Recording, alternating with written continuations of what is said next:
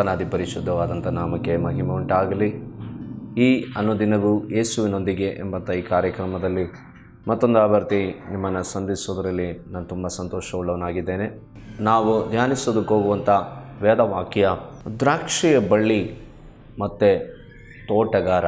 ಅದು ಮಾತ್ರವೇ ಅಲ್ಲ, ಕೊಂಬೆಗಳು, ಫಲಗಳು. ಈ ದ್ರಾಕ್ಷಿ ಬಳ್ಳಿ ಅನ್ನುವಂಥದ್ದು ಮಣ್ಣಿನಲ್ಲಿ, ನೆಲದ ಒಳಗೆ ಒಂದು ಫಲವತ್ತಾದಂಥ ಮಣ್ಣಿನಲ್ಲಿ ಅದರ ಒಂದು ಬೀಜವನ್ನು ಬಿತ್ತಿ ಅಥವಾ ಅದರ ಒಂದು ತೈಯನ್ನು ತೆಗೆದುಕೊಂಡು ಬಂದು ಹಾಕಿ ಅದಕ್ಕೆ ಬೇಕಾಗಿರುವಂಥ ನೀರಿನ ಅಂಶ, ನೀರು ಬುಡಕ್ಕೆ ಸೇರುವ ರೀತಿಯಲ್ಲಿ ಅದಕ್ಕೆ ಎಲ್ಲ ಒಂದು ರೀತಿಯಾದಂಥ ಸಿದ್ಧತೆಗಳನ್ನು ಮಾಡಿ ಆ ಬೇರು ಆಳವಾದಂಥ ರೀತಿಯಲ್ಲಿ ಮಣ್ಣಿನ ಒಳಗಡೆ ಇಳಿದು ಆ ಒಂದು ದ್ರಾಕ್ಷಿ ಬಳ್ಳಿ ಆಮೇಲೆ ಸ್ತೋತ್ರ ಅದು ಮೇಲೆ ಭೂಮಿಯ ಮೇಲೆ ಚಿಗುರಿ ಅದು ಕವಲೊಡೆದು ಅನೇಕ ಶಾಖೆಗಳಾಗಿ ಅನೇಕ ಸ್ಥಳಗಳಲ್ಲಿ ಅದು ಬೇರೂರಿ ಅನೇಕ ಸ್ಥಳಗಳಲ್ಲಿ ಅದು ಬ್ರಾಂಚ್ಗಳು ಆಮೇಲೆ ಸ್ತೋತ್ರ ಕೊಂಬೆಗಳು ಬಳ್ಳಿಯ ರೀತಿಯಲ್ಲಿ ಹಬ್ಬಿಕೊಂಡು ತಾವು ವಿಶಾಲವಾದಂಥ ರೀತಿಯಲ್ಲಿ ಕೊಂಬೆಗಳು ಬಳ್ಳಿಯ ರೀತಿಯಲ್ಲಿ ಹಬ್ಬಿಕೊಂಡು ಹರಡುವಾಗ ಅದರಲ್ಲಿ ಕೂಡ ಬರುವಂಥ ಆ ಫಲಗಳು ಬಹಳ ಮುಖ್ಯವಾಗಿದೆ. ಇಲ್ಲಿ ಕರ್ತನಾಗಿರುವಂಥ ಯೇಸು ಕ್ರಿಸ್ತು ಹೇಳ್ತಾನೆ ಯೋಹಾನ ಸುವಾರ್ತೆ 15ನೇ ಅಧ್ಯಾಯದಲ್ಲಿ, ನಾನೇ ನಿಜವಾದ ದ್ರಾಕ್ಷಿ ಬಳ್ಳಿ, ನನ್ನ ತಂದೆ ತೋಟಗಾರನು ಎಂಬುದಾಗಿ. ಆಗ ದ್ರಾಕ್ಷಿ ಬಳ್ಳಿ ಇಲ್ಲ ಅಂತಂದರೆ ಕೊಂಬೆಗಳು ಬರೋದಿಲ್ಲ, ಬೇರಿಲ್ಲ ಅಂತಂದರೆ ಬಳ್ಳಿ ಹಬ್ಬೋದಕ್ಕೆ ಸಾಧ್ಯ ಇಲ್ಲ. ಆದರೆ ವೇದ ಪುಸ್ತಕದಲ್ಲಿ ನಮಗೆ ಕಾಣೋದಕ್ಕೆ ಸಾಧ್ಯ. ಯೇಸು ಸ್ವಾಮಿ ತಾನೇ ಹೇಳ್ತಾ ಇದ್ದಾರೆ, ನಾನೇ ದ್ರಾಕ್ಷಿ ಬಳ್ಳಿ, ನಿಜವಾದ ದ್ರಾಕ್ಷಿ ಬಳ್ಳಿ, ತಂದೆಯಾದ ದೇವರು ತೋಟಗಾರನು ಎಂಬುದಾಗಿ. ಆಗ ಕೊಂಬೆಗಳು ಅನ್ನುವಂಥದ್ದು ಎರಡು ರೀತಿಯಾದಂಥ ಕೊಂಬೆಗಳನ್ನು ಕುರಿತು ಯೇಸು ಮಾತಾಡ್ತಾರೆ. ಒಂದು ಫಲ ಕೊಡದ ಕೊಂಬೆ, ಎರಡನೇದು ಫಲ ಕೊಡುವ ಕೊಂಬೆ. ಈ ಫಲ ಕೊಡದ ಕೊಂಬೆ, ಫಲ ಕೊಡುವ ಕೊಂಬೆ ಎರಡೂ ಕೂಡ ಈ ದ್ರಾಕ್ಷಿ ಬಳ್ಳಿಯಿಂದಲೇ ಆಮೇಲೆ ಬರುವಂಥದ್ದು, ಒಂದೇ ಬಳ್ಳಿಯಿಂದ ಬರುವಂಥದ್ದು. ಆದರೆ ಈ ಒಂದೇ ಬಳ್ಳಿಯಲ್ಲಿ ಎರಡು ರೀತಿಯಾದಂಥ ಕ್ಯಾಟಗರಿಲ್ಪಟ್ಟಂಥ ಕೊಂಬೆಗಳು ಆಮೇಲೆ ಸ್ತೋತ್ರ ಬೆಳೀತವೆ. ಈ ಕೊಂಬೆಗಳು ಬೆಳೆಯುವಂಥ ಸಂದರ್ಭದಲ್ಲಿ ಒಂದು ಕೊಂಬೆ ಆಮೇಲೆ ಫಲ ಕೊಡದೆ ಆಮೇಲೆ ಸ್ತೋತ್ರ ತನ್ನಷ್ಟಕ್ಕೆ ತಾನೆ ಅಂತಂದರೆ ಅದೇ ರೀತಿಯಲ್ಲೇ ಬೆಳ್ಕೊಂಡು ಹೋಗ್ತಾ ಇರ್ತದೆ. ಹೊರಗಿನಿಂದ ನೋಡುವಂಥ ವ್ಯಕ್ತಿಗಳು ಆಮೇಲೆ ಸ್ತೋತ್ರ ಪರವಾಗಿಲ್ಲ, ಚೆನ್ನಾಗಿ ಬೆಳೆದಿದೆ ಆಮೇಲೆ ಸ್ತೋತ್ರ ಕೊಂಬೆ, ಹೊರಗಿನ ತೋರಿಕೆಯಲ್ಲಿ ನೋಡಿಕೊಂಡು ಆ ಕೊಂಬೆಯನ್ನು ಹೊಗಳ್ತಾರೆ.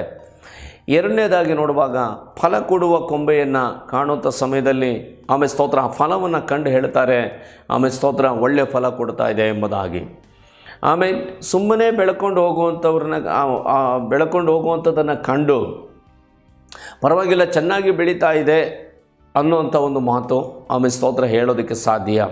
ಆದರೆ ಫಲ ಕೊಡುವಂಥ ಕೊಂಬೆಯನ್ನು ಕಾಣುವಾಗ ಒಳ್ಳೆ ಫಲ ಕೊಡ್ತಾ ಇದೆ ಇದು ಎಂಬುದಾಗಿ ಆಮೇಲೆ ಸ್ತೋತ್ರ ಹೊಗಳಿಕೆಯನ್ನು ಕೊಡೋದಕ್ಕೆ ಸಾಧ್ಯ. ಆದರೆ ಬೆಳ್ಕೊಂಡು ಹೋಗ್ತಾ ಇದೆ, ಫಲ ಕೊಡ್ತಾ ಇದೆ, ಇದೆರಡೂ ಕೂಡ ಆಮೇಲೆ ಸ್ತೋತ್ರ ಥಿಂಕ್ ಮಾಡಬೇಕಾದಂಥ ಒಂದು ವಿಷಯ.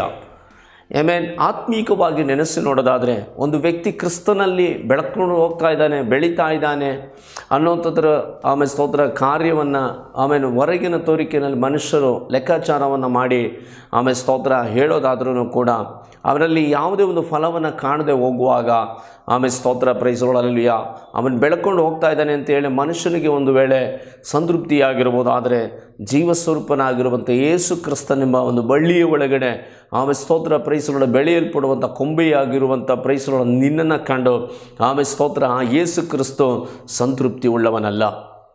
ಕೊಂಬೆ ಆಮೇಲೆ ಸ್ತೋತ್ರ ಫಲ ಕೊಡಬೇಕೇ ಹೊರತು ಬರೀ ಹಸಿರೆಲೆಗಳನ್ನು ಬಿಟ್ಕೊಂಡು ಕೊಂಬೆಗಳನ್ನು ಪ್ರೈಸ್ಗಳಲ್ಲಿ ಬಳ್ಳಿಯ ರೀತಿಯಲ್ಲಿ ಹಬ್ಬಿಕೊಂಡು ಸಿಕ್ಕಿದ ಕಡೆ ಹಬ್ಬಿ ಹೋಗುವಂಥದ್ದಲ್ಲ. ಅಂದರೆ ಅದರ ಅರ್ಥ ಆತ್ಮೀಯ ಜೀವಿತದಲ್ಲಿ ಕ್ರಿಸ್ತ ಯೇಸುವಿಗೋಸ್ಕರವಾಗಿ ಒಳ್ಳೆ ಫಲಗಳನ್ನು ಕೊಡುವಂಥದ್ದು, ಫಲಗಳು ಕ್ರಿಯೆಯಲ್ಲಿ ತೆಗೆದುಕೊಂಡು ತೋರ್ಪಡಬೇಕು ಸ್ತೋತ್ರ.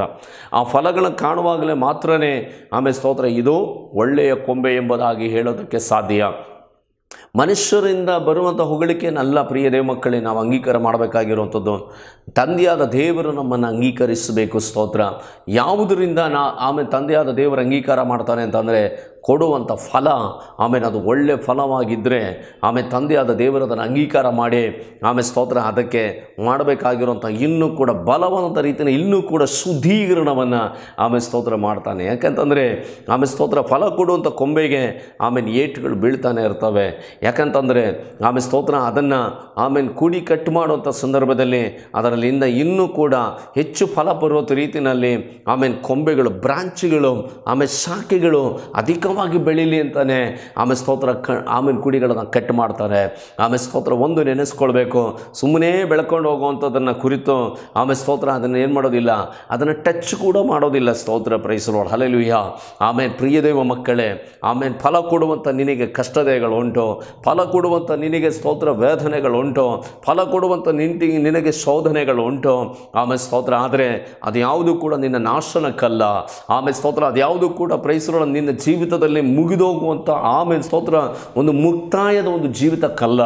ಅದರಿಂದ ಇನ್ನೂ ಕೂಡ ಹೆಚ್ಚು ಫಲ ಕೊಡುವಂಥ ವ್ಯಕ್ತಿಗಳು ಆಮೇಲೆ ಸ್ತೋತ್ರ ನಿನ್ನಲ್ಲಿ ಕೂಡ ಹೊರಗಡೆ ಬರಬೇಕು ಅನ್ನೋಂಥದ್ದು ಕರ್ತನು ನಿನ್ನನ್ನು ಆ ಕಷ್ಟತೆಯ ಒಳಗೆ ಬಿಡ್ತಾ ಇರುವಂಥದ್ದು, ಆ ಒಂದು ಪ್ರೈಸಲ್ಲಿ ಕಡಿಯುವಂಥ ಅವಸ್ಥೆ ನಿನ್ನಲ್ಲಿ ಆಮೇಲೆ ಸ್ತೋತ್ರ ಬಿಡ್ತಾ ಇರುವಂಥದ್ದು.